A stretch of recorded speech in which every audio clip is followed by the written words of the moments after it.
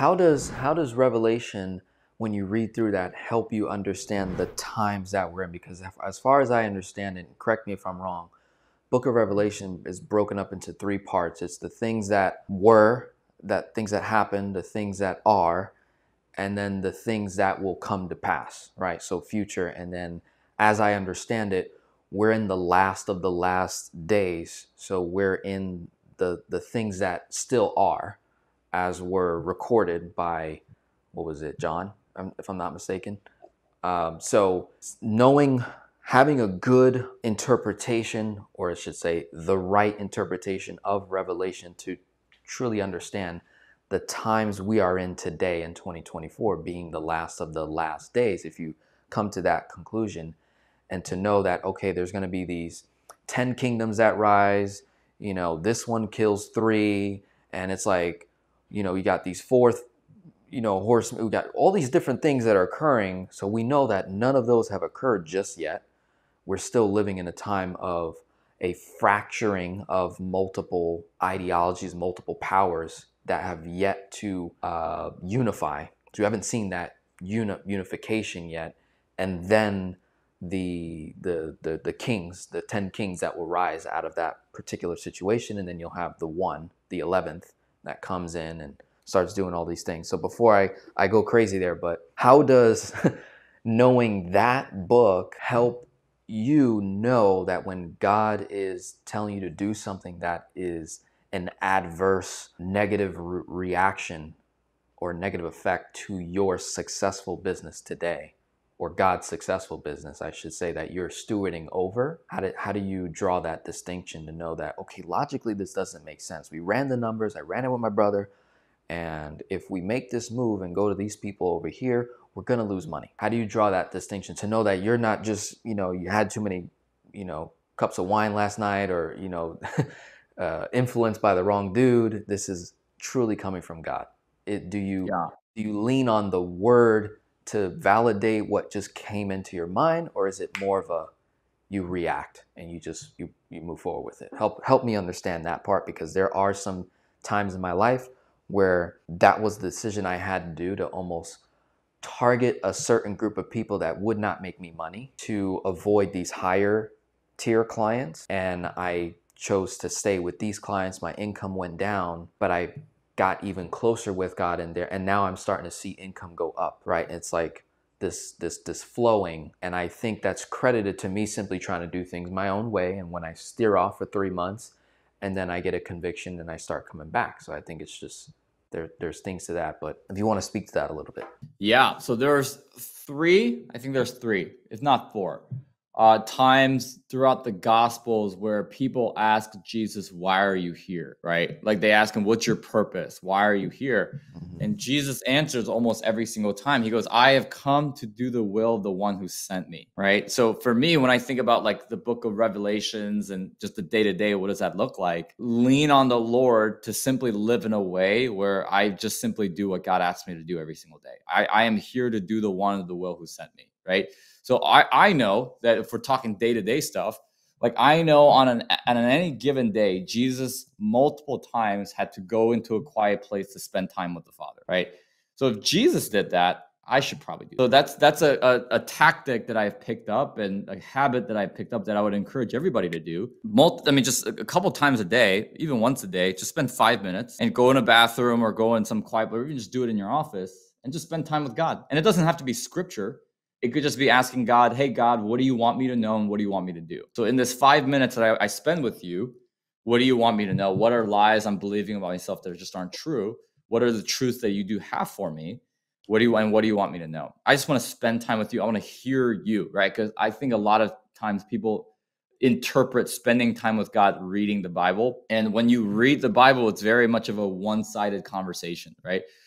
So because when you read the Bible, it's what you interpret the words to be. So for me, I do my best. Like, God, you know my heart, you know where I'm at. Allow me to listen to your voice and hear your voice during this time. Like I want to spend time with you to figure out where I need to go, what my guidance and direction needs to be. And because I love the Bible. I read scripture every day. My wife and I read scripture every night, and I read scripture, when I actually listen to scripture when I work out, when I'm in the car. right? So, and like it says, like meditated on it day and night, right? Yeah. So I love scripture, but I think a lot of Christians, they stop at the Bible. The purpose of the Bible is to point towards the works of Jesus and the Holy Spirit. Like imagine staying at a Ritz-Carlton, and like if you go to like really, really nice hotels, right? Like if you go to like a suite, they have like kind of like the shoe room, like the lobby, and then you have your suite, right? And I think a lot of Christians spend so much time in the lobby and in the shoe room that they forget, hey, like there's this whole suite for you. There's this whole executive suite at the Ritz-Carlton that's for you, and you're missing out because you're just spending time in the shoe room, right? And so when I see a lot of Christians, all they do is just read their Bible, and they never hear the Holy Spirit. They never hear the things that God wants them to do on a day-to-day basis. I'm like, oh my gosh, like you're missing out, right? Like you're the one missing out. Like God will do what he wants to do, regardless of whether or not we say yes, right? Regardless of whether or not we obey, God's will be done. Sometimes we as human beings, we're so narcissistic that we think just because we didn't obey God's word that it's just not going to happen, and that's not true. Right. God will do things whatever he wants, whenever he wants, regardless whether or not you're in your room reading your Bible or you're smoking crack, right? Like he will do what his will be done, regardless of what you decide to do. But the joy for us is that we get to participate him in that, right? Like my favorite line on evangelism, like my favorite tactic on evangelism isn't to go door knocking. That's the worst form of evangelism. You actually turn more people off to Jesus than you do for Jesus. My favorite thing for evangelism, my favorite tactic for evangelism is to simply ask God, you love this person like way more. So I'll give you an example. So I have a person on my leadership team who has worked with me for 6 years, right? And he's a pretty high ranking executive in one of my companies. And so for 6 years, I asked God, you love this person way more than I could possibly imagine. You are recklessly pursuing this person. What are you doing in that person's life? And is there anything I could do to help you?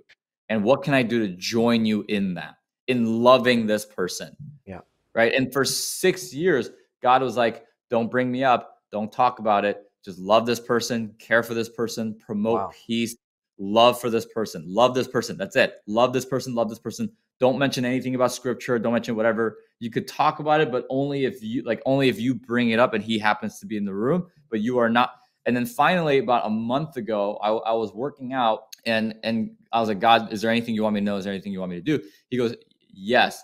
Go over the book of Luke with this person, with this high-ranking executive, because this person was interested in learning more about leadership, right? And so the Spirit was like, hey, the greatest leader, tell him the greatest leader that I believe ever walked the earth was Jesus. Let's read this book called the Book of Luke together to figure out what type of leader Jesus was. Right? So the Spirit convicts me. Is like, okay, I want you to call this person, say exactly what I just told you to say, and go over the book of Luke with this individual. 2 chapters every single week in your one-on-one conversation. So we've been going over the book of Luke every week, right? For the last like 4 or 5 weeks now, right? And my thing is, okay, God, like I'm being obedient. It's a matter of your Spirit transforming this person. It has nothing to do with what I say or nothing that I could sell. It's your transformative works. People draw closer to you. It's nothing. I don't bring people to Jesus. Jesus does that, right? So it's really neat because after 6 years, it's like, wow, like, okay, like, God, what do you want to do with this person? How can I be obedient, right? So if you want to evangelize people, if you want to bring people to the Lord, I guess, which doesn't exist, Jesus brings people to Jesus. We don't do that. If you want to be evangelistic, then think about the 2 or 3 or 4 people that you want to, I guess, evangelize, and ask God, you love this person way more I can imagine. What are you doing in this person's life, and how can I join you in that? That's awesome. Do that. And I'll tell you, I guarantee it, he'll ask you to do things that are really uncomfortable. Definitely. Not only in our own business, in our own lives, but again, it's like, could that be a financial freedom strategy? How do we love according to how he loved us first? Right? Like, what if there was a way to measure that? me putting on my logical brain, because that's the way God wired me to just kind of look at the numbers and just look at the facts of things. And then like the emotion comes with it and I get driven by it.